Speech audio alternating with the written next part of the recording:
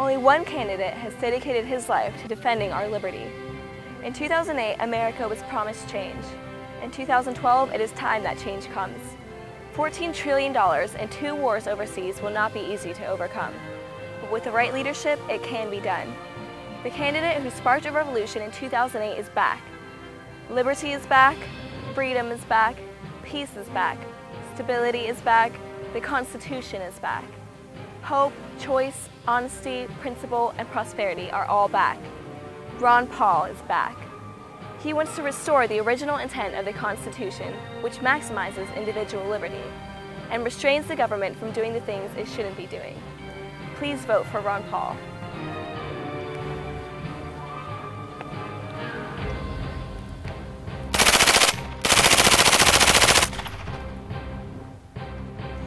If you don't have one of these, all you can do is throw rocks.